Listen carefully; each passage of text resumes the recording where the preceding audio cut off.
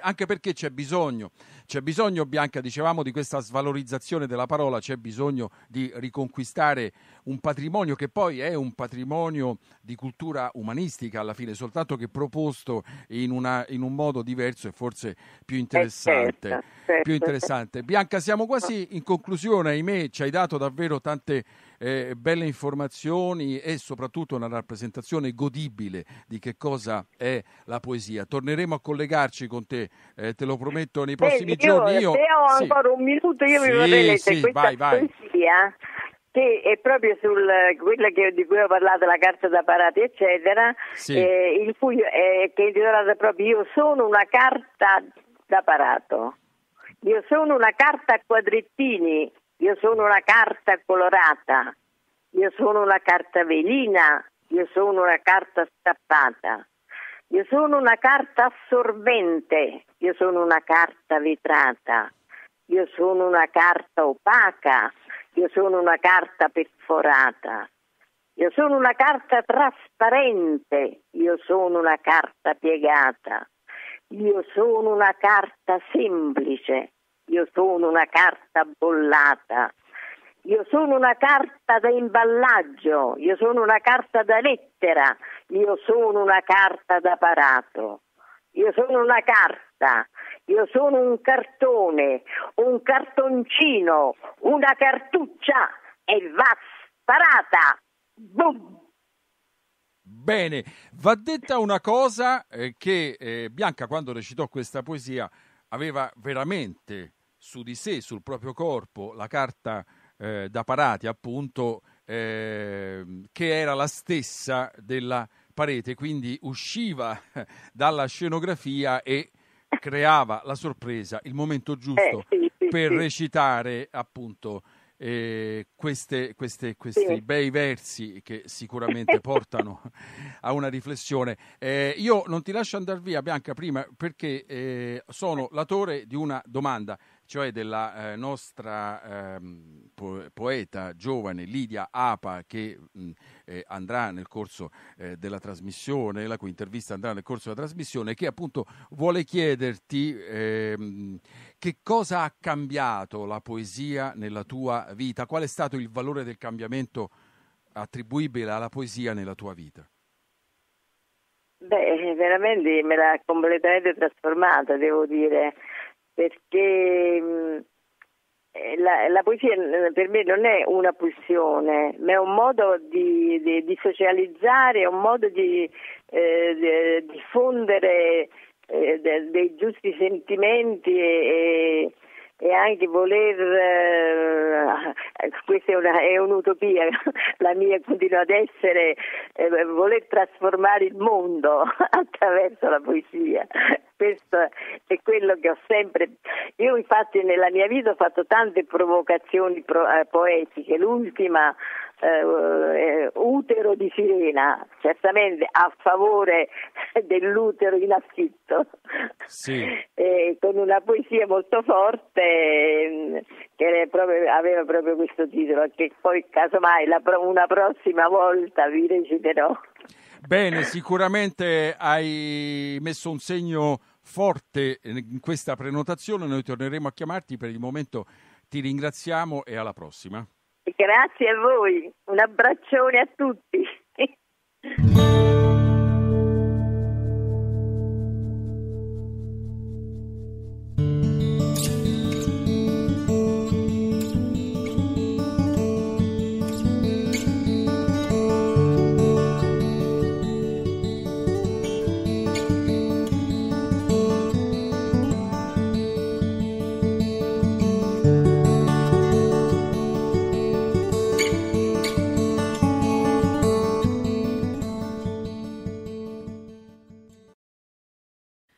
Allora, siamo in collegamento con Lidia Apa per questa rubrica Grandi Vecchi, Grandi Giovani e Lidia va sicuramente messa nella categoria dei grandi giovani.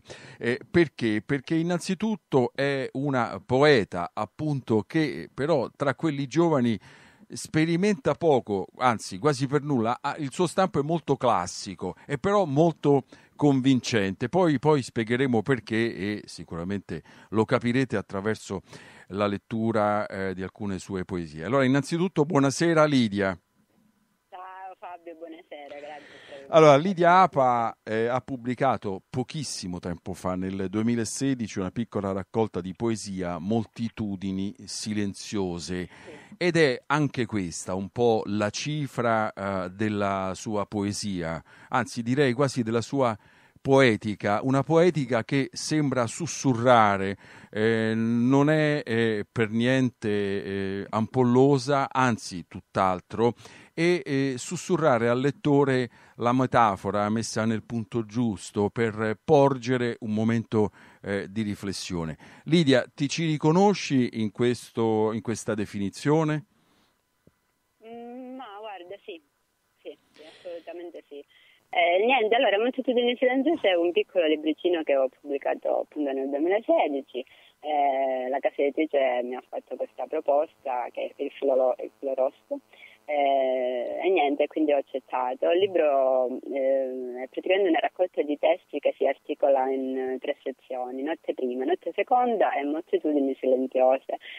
Questo diciamo che è il titolo anche dell'ultima poesia, oltre che dell'ultima sezione, ed è un testo che ho dedicato a mio padre. Guarda, ti dico la verità, non avrei mai pensato di pubblicare questa poesia, però poi la mia prima pubblicazione volevo dedicarla a lui, a mio padre, quindi non potevo non inserire nel testo appunto questa poesia, insomma.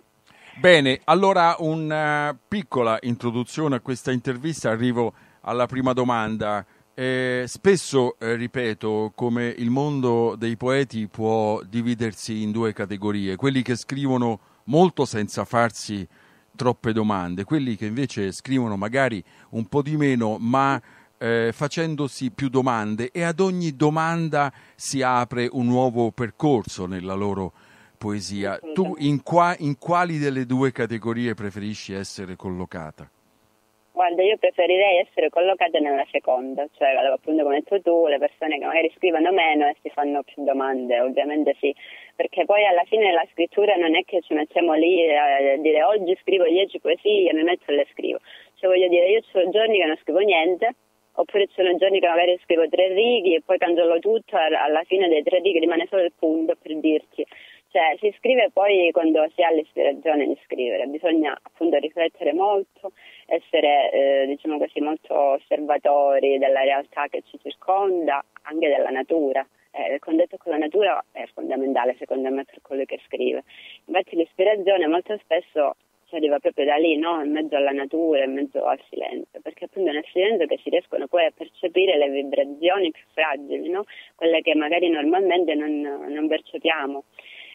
Infatti lo scrissi anche una volta, nel silenzio riesce addirittura a sentire ad esempio il rumore che fa la neve quando cade su un fiore, quindi la cosa più importante è il raccoglimento. Poi non è che bisogna scrivere 3.000 poesie, voglio dire, poi la maggior parte dei poeti, almeno quelli che amo io, scrivono per se stessi. Io scrivo per me stessa ovviamente, perché mi fa stare bene, è una sorta di liberazione la scrittura, e quindi l'importante è questo, appunto, scrivere meno, ma riflettere di più e studiare soprattutto.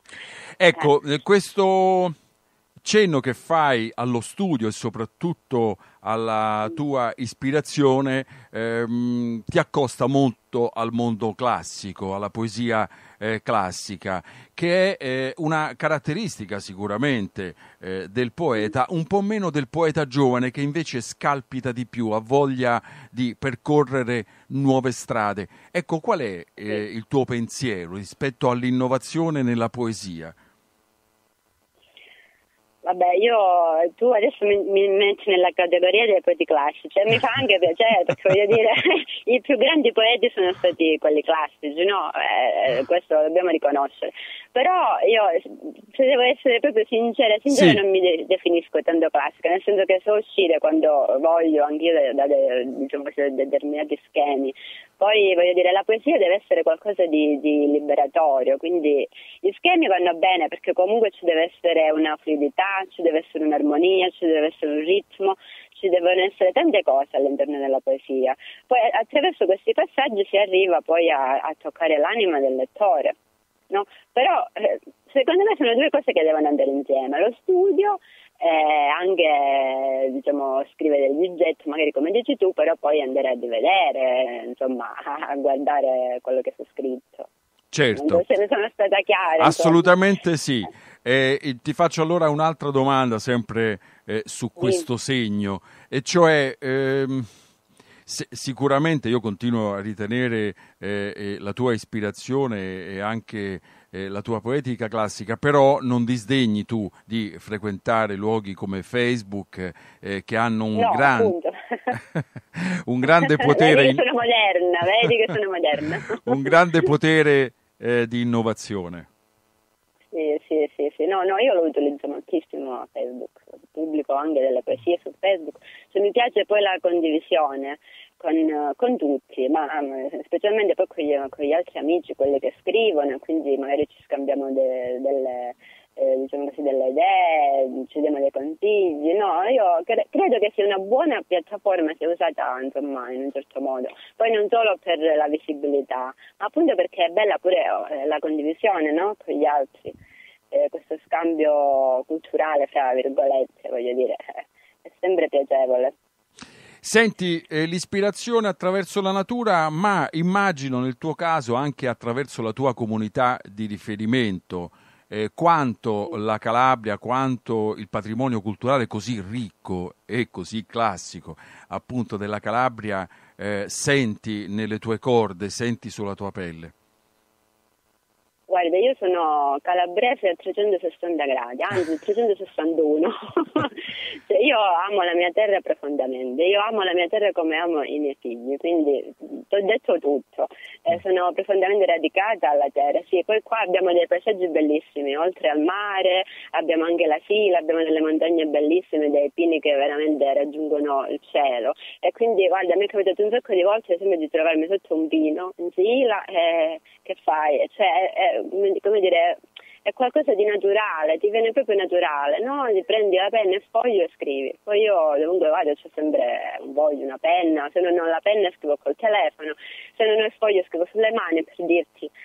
Cioè, quando arriva l'ispirazione, arriva, quindi la devi prendere al volo e scrivere. Quindi la natura è fondamentale, la mia terra è fondamentale da questo punto di vista. La mia domanda non è stata fatta a caso, perché in realtà volevo sollecitarti su un altro argomento, che è quello di una pubblica amministrazione, di istituzioni che non favoriscono questa ricchezza della Calabria, la letteratura, la poesia, anche la filosofia e la storia per certi aspetti. Che cosa si può fare secondo te? Ma guarda, io penso che bisognerebbe, allora sarebbe un lavoro lunghissimo, perché qua stiamo un pochino indietro da questo punto di vista, nel senso che anche nelle scuole, magari qualche corso di scrittura creativa, c'è qualcosa che faccia scoprire ai ragazzi di avere un talento, perché secondo me in Calabria ci sono molti ragazzi che magari hanno dei talenti, però sono dei talenti non nascosti, sono dei talenti che non sanno nemmeno di avere, e quindi cominciare dalla scuola dei ragazzi, seguirli di più da questo punto di vista, dal punto di vista appunto creativo, non solo entrare in classe, studiare italiano, matematica, storia, sì, ovviamente queste sono alla base, ci devono essere, però poi qualcosa in più che faccia uscire anche il loro lato creativo, no? Il loro lato artistico, che secondo me i bambini, i ragazzi, insomma, hanno, molti ce l'hanno. Bene, allora ancora una manciata di minuti, ci resta lo spazio per sentire, per ascoltare una tua poesia. Allora, una mia poesia, tu mi hai detto che ne avresti chiesto una poesia, allora io ne ho abbastanza di poesie, però te ne voglio leggere una che è, diciamo, l'ultima è neonata, ecco. L'ho scritta praticamente pochi giorni fa.